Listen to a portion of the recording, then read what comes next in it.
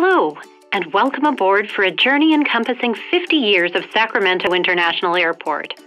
Since October 21, 1967, when the first flight departed from what was then Sacramento Metropolitan Airport, SMF has been a vital gateway to and from the capital of the Golden State, and a powerful economic engine, generating more than $4 billion annually for the regional economy.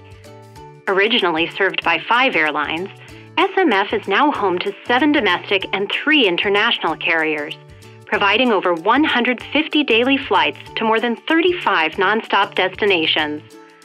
More airlines flying to more places means more happy SMF passengers. Beginning with 1.1 million passengers in 1967 and growing to over 10.8 million in 2017. All that growth brought many changes. In 1998, the new Terminal A opened and Sacramento Metropolitan Airport became Sacramento International.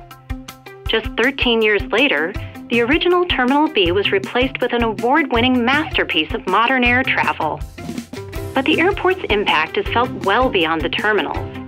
SMF employs more than 2,000 people, from airport staff and TSA agents to airline employees and concessionaires, and serves a catchment area that includes 19 counties and more than 4.1 million people within a 90-minute drive of the airport.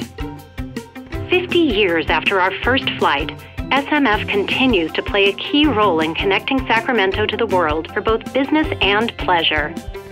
Thank you for flying with us. We hope you've enjoyed the journey.